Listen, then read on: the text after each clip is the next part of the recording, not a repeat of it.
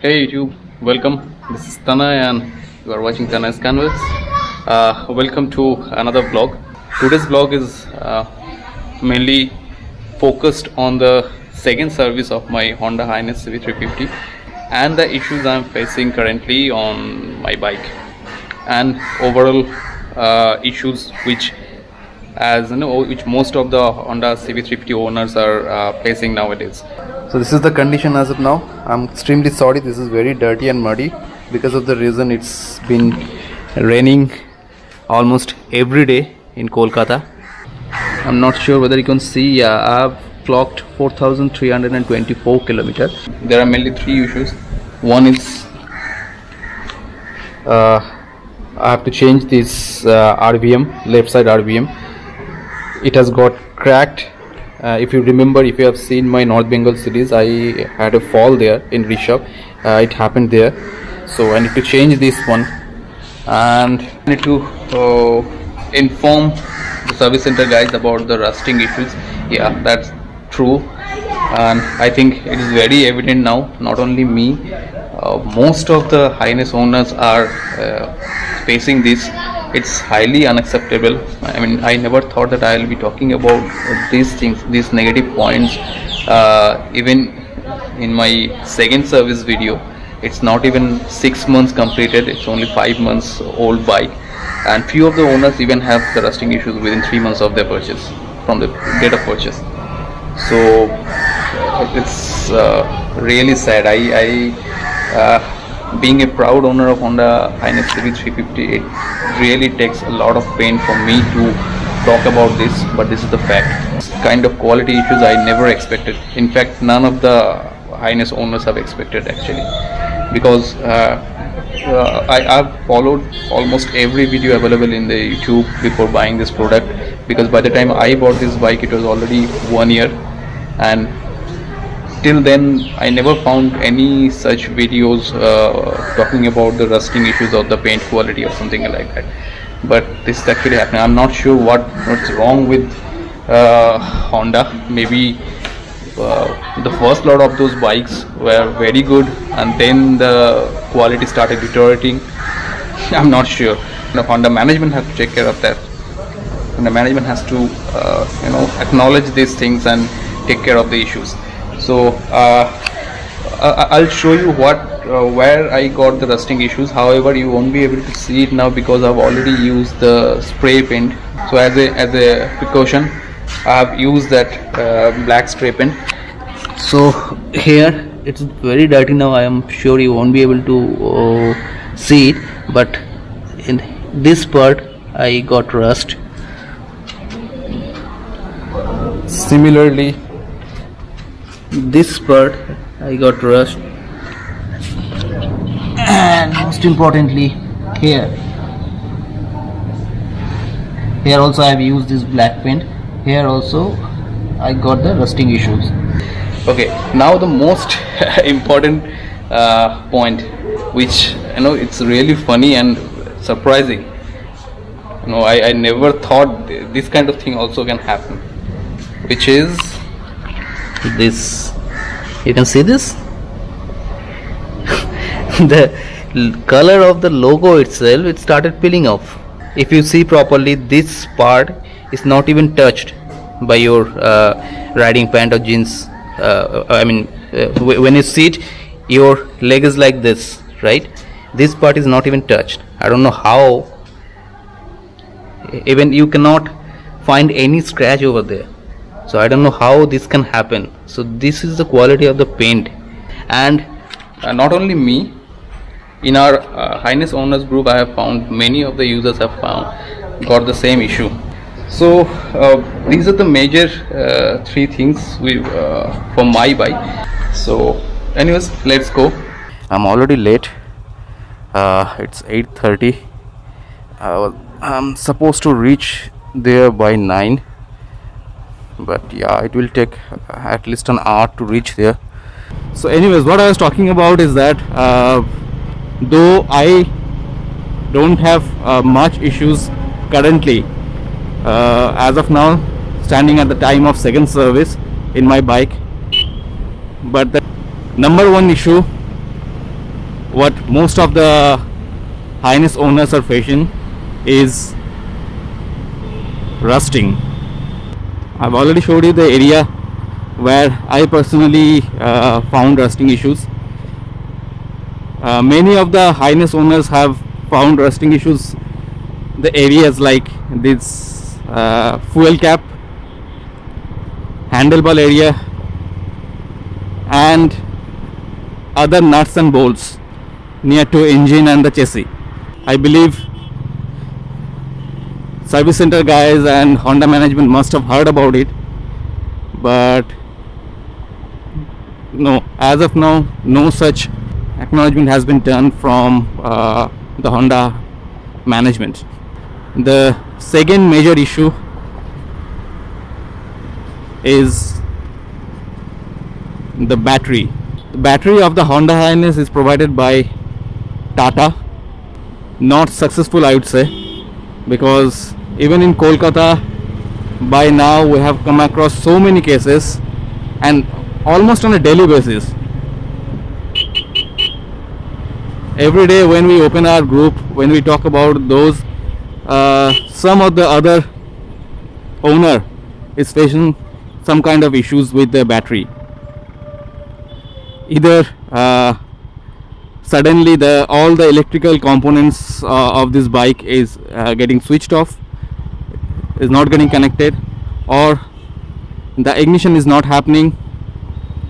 As you know, this bike doesn't have any kickstart, so we have to solely rely on the battery, and at times after a rain or maybe after the bike wash, the owners started getting the battery issues. Fortunately I haven't faced it yet, but I'm really scared that maybe any moment I can face that same issue, and this is very frustrating, because just imagine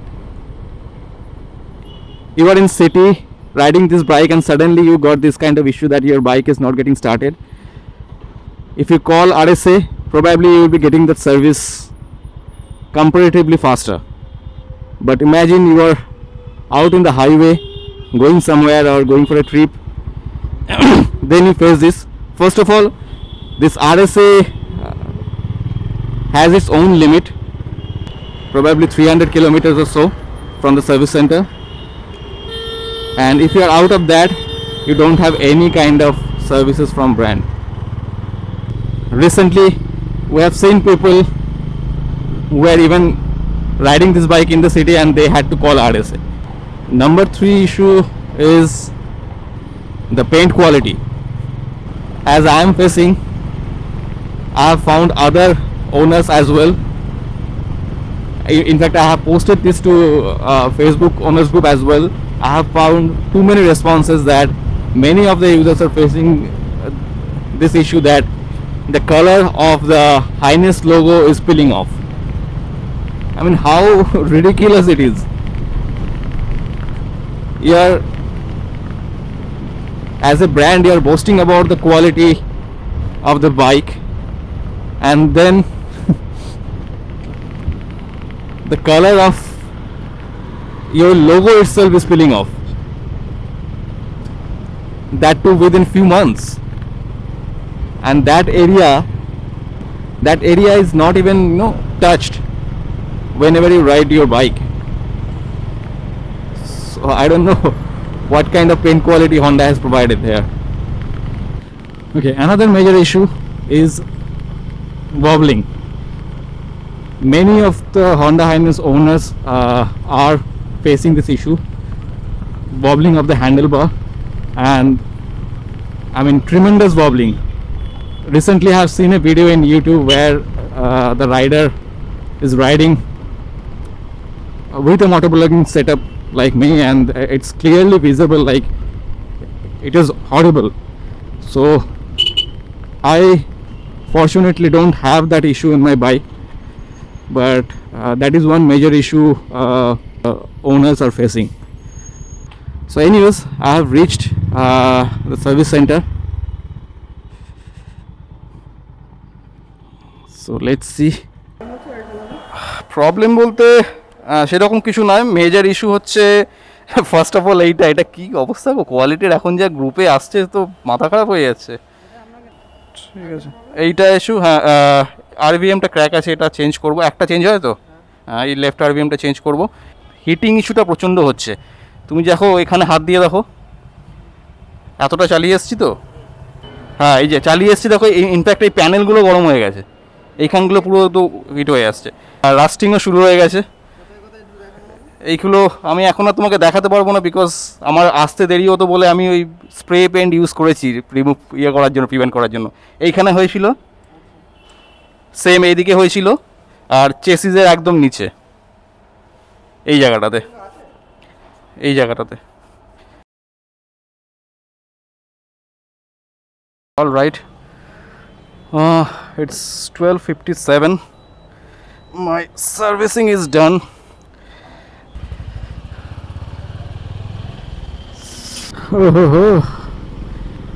The bike is running even smoother.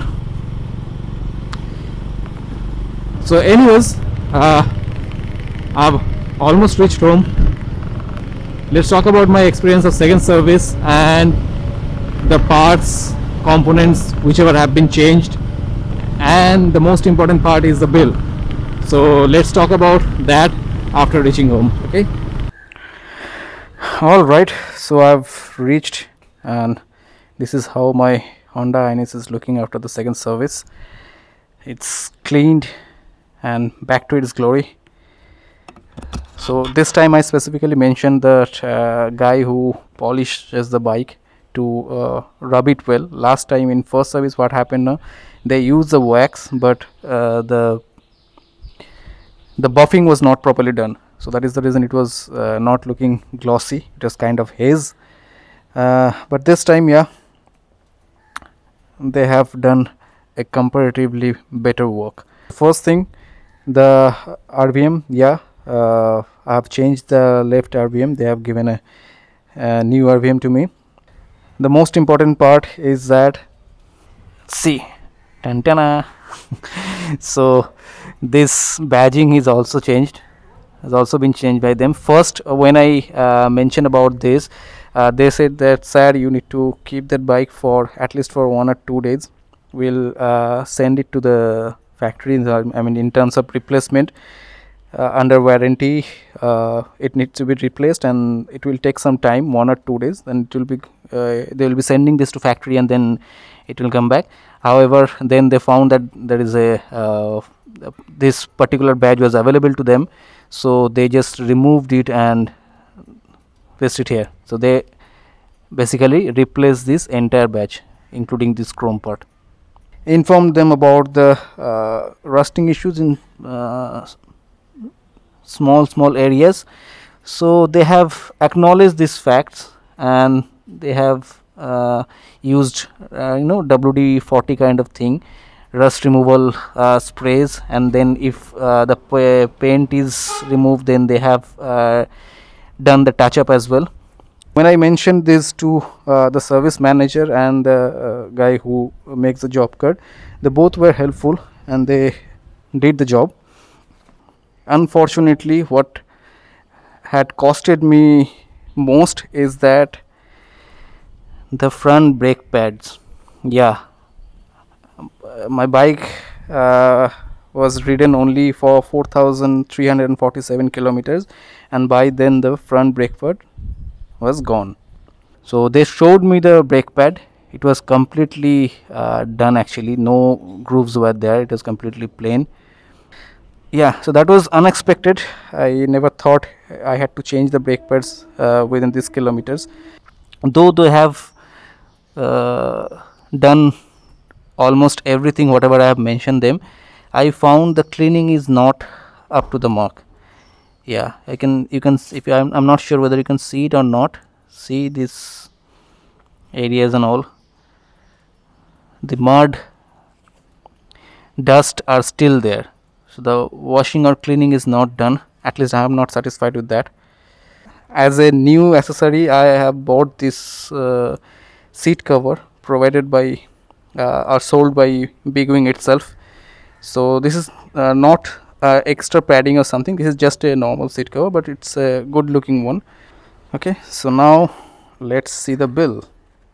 Okay, so this mirror component, what I was talking about, I have changed this mirror. So they took the price of the mirror is 304.23. okay, engine oil throttle, they have used the BPCL 1 2 liter that costed me was 12-13 each bottle. Okay, now washer, maybe a washer rented for fuel or something like that, it costed me 5.47. okay, the seat cover, it costed me 467, but these are the items without taxes, so we can assume what will be the amount. So element, okay, compared, this is nothing but the health checkup done, and normally they check up all the electrical components, but if you ask for a report, for that they charge something around 160 rupees. So this is kind of surprising, why only for the report they are charging that amount, but that is what it is. So disc pad, it's showing it's 664.84, but it actually costed me more with taxes actually. So now for the polishing, they took 80. Labor charge for fitment of probably these brake pads and the mirror, in total they took 160. The total bill costed me around 4047. So yeah, I did not expect that much, but unfortunately because of the brake pad, it costed me, I mean, close to 1000. Since I have to replace this mirror, I have to replace this brake pad, and I have purchased this seat cover, so all this, including all this, the bill came up to 4047. So if you like this video, if you find this video informative, so please hit the like button, and you can share this video with your colleagues, friends, whomever you want to, and at the same time you can also consider subscribing my channel. That will definitely motivate me to create more content and visit more and more places and create more informative videos. So with that said, thank you for watching, take care and goodbye.